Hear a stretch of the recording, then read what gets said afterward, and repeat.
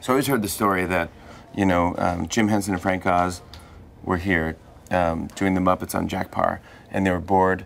They were waiting to go on, and they opened up this just a storage closet, and they started painting the pipes to look like Muppet. We put eyeballs on it and stuff like that, and they kept the pipes here, but it was in Max Weinberg's dressing room when Max was here with Conan O'Brien. Right. So we'd have to knock on the door and go and say, "Hey Max, sorry, I'm here with my mom and dad. Can I go look at it?" He's like, "Come on in." You know, he was a nice guy. But so, anyways, when I got the show, I said we have to make this part of a tour, or something that people can see. So we actually opened up the closet. Here they are. Wow. And made it into a yeah. Ah, look at that. Gosh. Isn't that wild? So Henson and Oz did this. Yeah. Wow. So down there with love from the Muppets.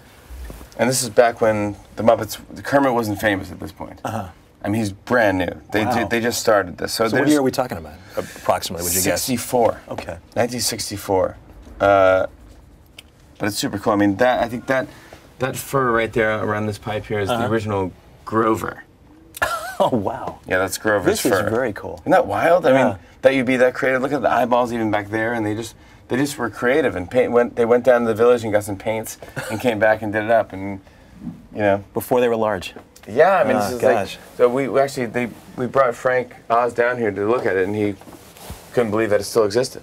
You know, he's like, "Oh my gosh, I can't believe." But it was in a closet. Yeah. It was in a door in a dressing room, and this was not a hallway. This was not something that people could see. So he was very impressed. Nice, very nice.